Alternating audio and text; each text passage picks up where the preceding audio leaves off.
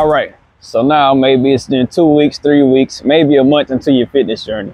Now you change your diet, change your plans, change your goals, and things like that, but something just hasn't been working for you. Unfortunately, I don't have a direct answer for that, but at the same time, we're gonna discuss some things in this video that'll give you a better understanding of how things work and how the body functions. Now, disclaimer, I'm no certified biochemist, doctor, or medical professional in particular. However, I am a 5-year-long personal trainer and certified nutritionist that's here to help. Now, we'll be discussing diets, but not diets in particular. We'll be discussing one component of a diet, which is leptin. So stay tuned to see what leptin can do for you.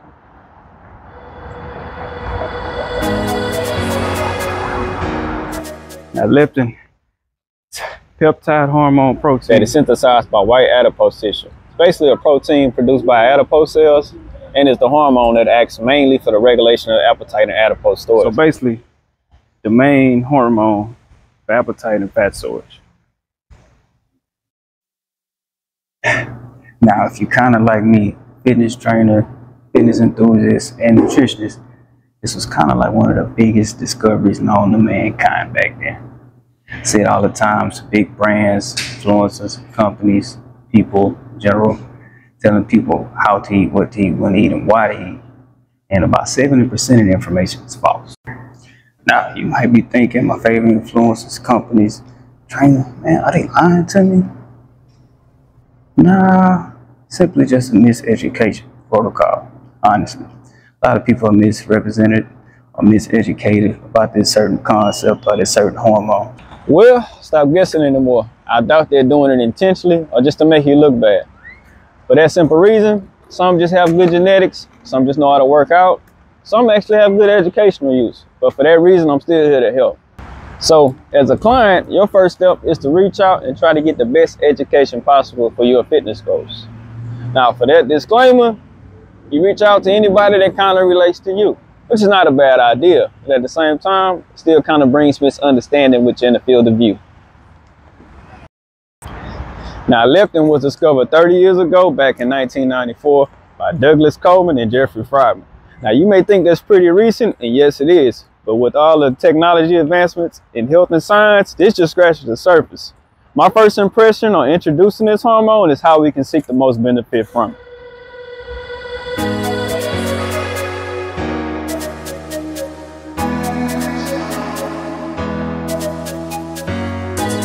As a consumer, how we eat plays a big part in our daily lives and bodily functions.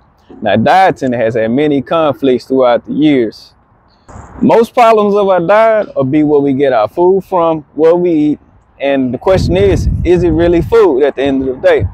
Now, if you're me and live in America, you live mostly off the opportunist diet. Unfortunately, you eat food when you have the opportunity to eat it, no matter what it is, basically just when it's convenient for you. That's a very undisciplined action on taking care of your body to its best benefit. Now, with that being said, we will change our discipline as well as understand the best benefits of the hormone leptin.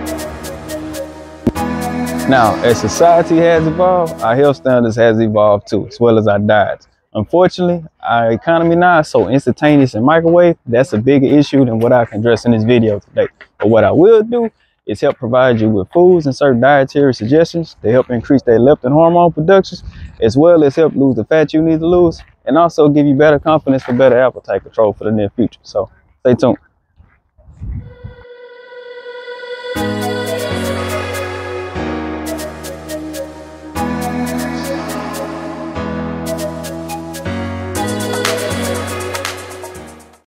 Body types. Have you ever heard of endomorph, ectomorph, and mesomorphs? Well, let me introduce you to 3 types of body structure that you should know. Listen, I'll explain. First is ectomorphs. Now, ectomorphs seem to be on a slimmer build, slimmer muscle structure, and a more leaner quality. Now, these are your thin athletes with the lowest BMI. These body structure is very commonly known for high metabolism. The body is able to process fat real fast and increase energy expenditure. Next up, we have mesomorph. Now, this body type falls in the middle of the 3. More muscle structure, BMI can also be low. A medium bone density structure with the shoulders naturally wider than the hips. This is a developed athletic physique. Efficient metabolism, muscle gain, and fat loss happens with relative ease. Next up is endomorph. Now this structure is typically a bit stockier than all three, usually has the least muscle definition. Now BMI can be low as well, but the muscle structure is built different. However, this body type carries more fat throughout the body, it gains fat fast and loses it slow. Naturally slow metabolism, potentially due to chronic conditions, but it's too frequently the result of a sedentary lifestyle and chronically positive daily energy balance. So, question is, where do you fall into place? You can visit a cardiologist, dietitian, or physician to help have your body type figured out. See me, I fall in between ecto and mesomorph. So my diet is a little different from others. So, back to the main topic of this video. Salads don't work. A bigger question is why they don't work, or what ingredients in salads don't work. Now we'll take a deeper look to see what you can do to help fix your salad problem. Truth is, salads don't work alone. That is the big thing about it. See, most ingredients in your typical salad have little to no effect on the leptin hormone in general. Now, while salads are healthy for you, they are healthy for a different reason, mostly for detoxification. Your simple salad contains more greens with more water content that'll help you detoxify your system rather than have any effect on the leptin hormone. Now, the benefit with a healthy detox, it helps correct your digestive tract and also help promote the good enzymes within your digestive tract. But at the same time, you want to be aware that salads need help in order to help produce that leptin hormone. Salads, on the other hand, do provide key vitamins and minerals for healthy function. But at the same time, we're still missing the effect on the leptin hormone. Now, the question is, you're thinking, what can I do to help a salad help my leptin hormone? Gotcha. Since salads consist of mostly vegetables, then that's where we'll start. See, the vegetables that you are needed to help produce your leptin hormone are higher in satiation. Basically, they help you feel full longer. So it'll be more your starchy vegetables such as potatoes, carrots, corn, so on and so on. So you can add more of those to your salad to help get your salad to work best for you. Starchy fruits also promote the leptin hormone as well. Now, on the other hand, you can eat other things around the salad, such as high fiber foods, oats, brown rice, pastas, and so on to help boost that leptin hormone. See, I consider salads as a primer for my active lifestyle.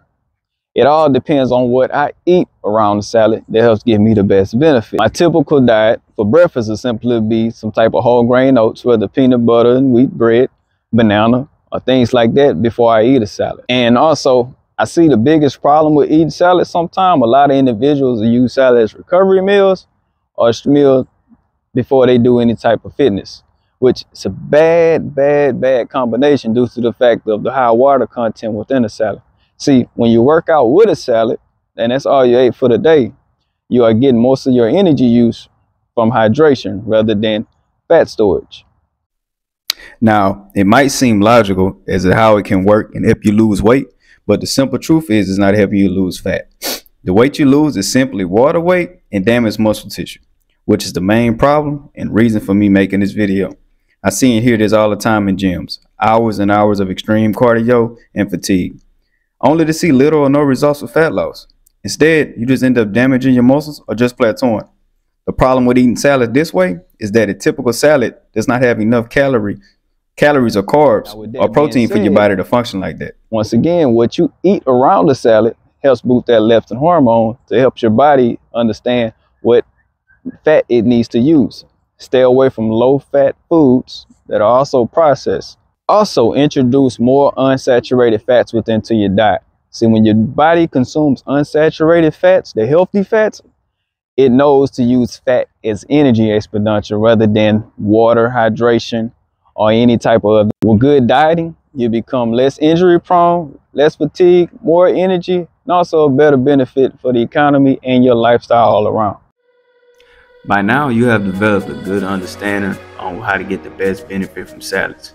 I will drop links below to include leptin-based diet research as well as food choices for you to choose from. Also, I recommend you introduce more high fibrous foods as well as foods with natural high fatty content to help your body understand and use fat as an energy source rather than any other fuel. Oh yeah, and be sure to check out my new diet collection, Discipline in Everything. I like to promote it with this video to give us a new idea on how to eat, how to sleep, and how to diet right through every part of our life. So be sure to check it out on the website, BeRealFitness.com. It's fitness with 2 Z's. Thank you. Thanks for watching.